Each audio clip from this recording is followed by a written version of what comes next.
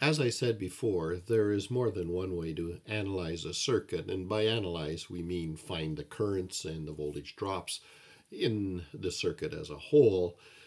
We just went through a very powerful and simplistic way of analyzing an electric circuit, and that is using mesh analysis or loop analysis.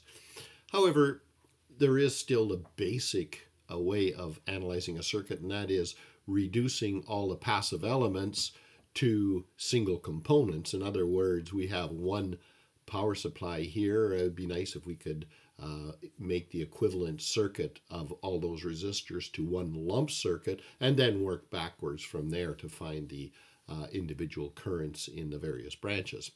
And I'm going to do that right now, but the first thing you're going to run into when you're trying to reduce this resistor network is trying to come up with what are parallel and what are series circuits and trying to reduce them. First thing you run into is that there is no clear duplication or pairs of resistors that we can form a series circuit or a pair that could form a parallel circuit so that we could reduce it. We keep running into a branch flowing out through the middle of it, so you might be at a quandary. How can we analyze this circuit? Well, there is one trick that I want to show you here, and it's something that you can use for more than just this one circuit analysis, but it will demonstrate the point.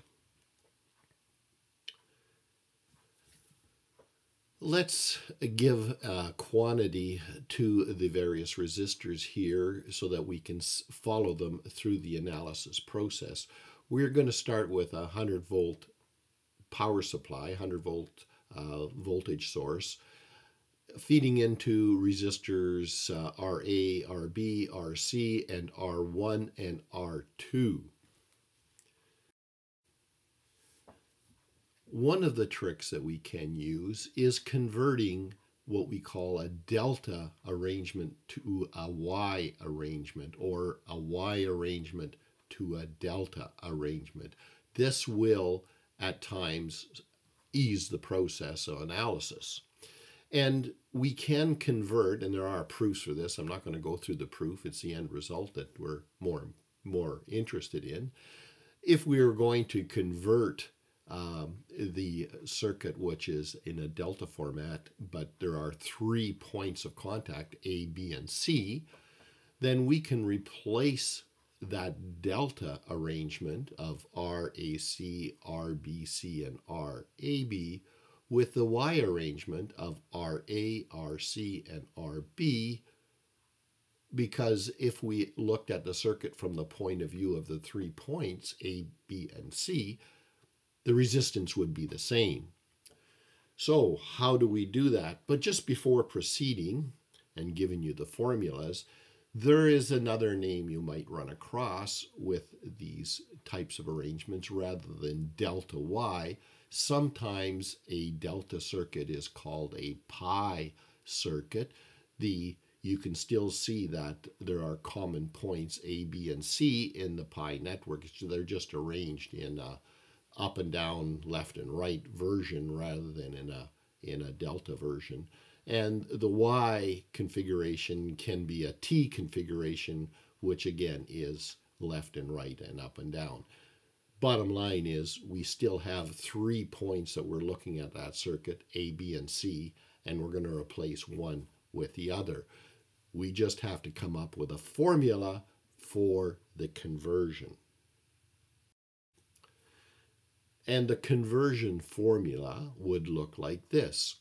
To convert from a delta to a Y circuit, the values of RA, RB, and RC are going to be given by, in the case of RA, it's going to be the delta resistors RAB times RAC all over the sum of the 3 resistors.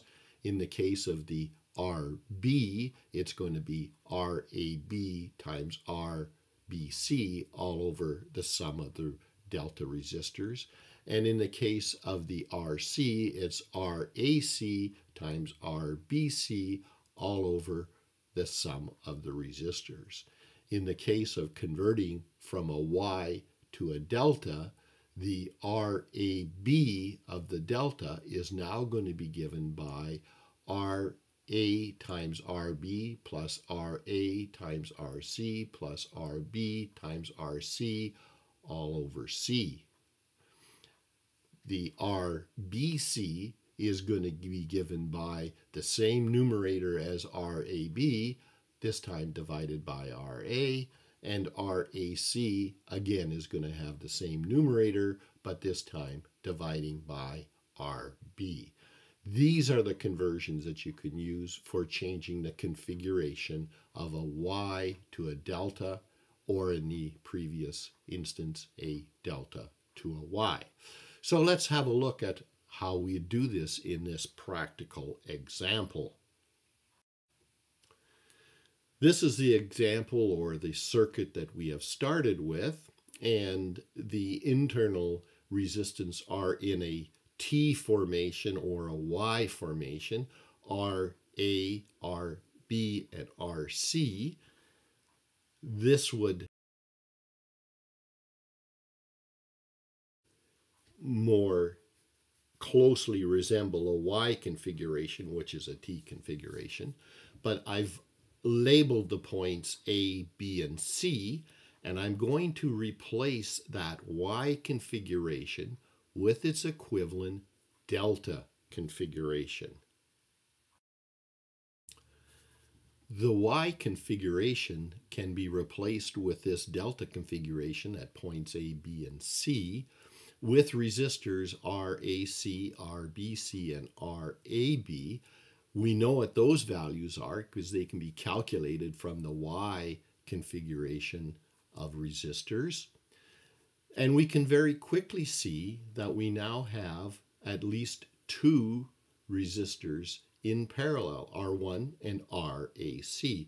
So we can replace those two resistors with one resistor. That resistor being the parallel equivalent of RAC parallel to R1.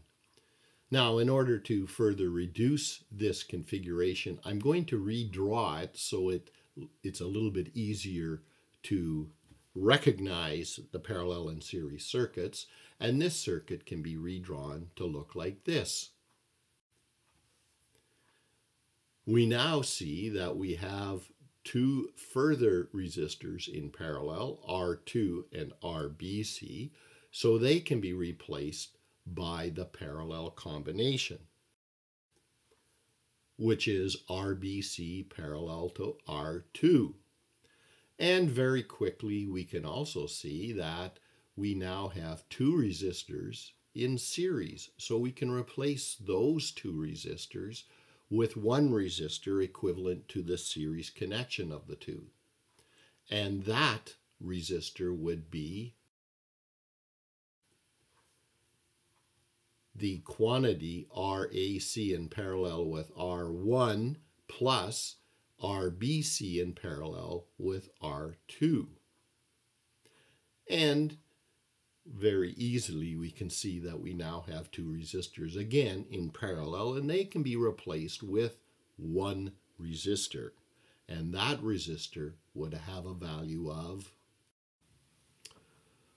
RAB in parallel with the quantity, and I've placed it in square brackets and colored the square brackets in red, which contain two values. One is RAC in parallel with R1 plus RBC in parallel with R2. And that is the equivalent resistor of all of the resistors that were in the circuit originally, and they will draw the same current from the 100-volt battery power supply that we have. And that current can be calculated just simply using Ohm's law, which is the current is going to be V over R, where V is 100 volts, and R is our equivalent resistor that we just calculated which is RAB in parallel with the quantity of two values, RAC in parallel with R1, plus RBC in parallel with R2.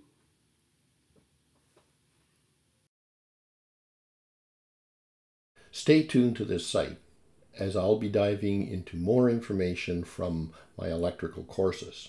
In the meantime, take advantage of the availability of my 50-page electrical power crib sheets by simply filling out the information when you go to this website, https://bit.ly/47 uppercase Y, uppercase B, 3 lowercase v, and lowercase h. You can also directly access my StanStore courses at this website, https://lowercase stan.store/uppercase G, uppercase V, uppercase B.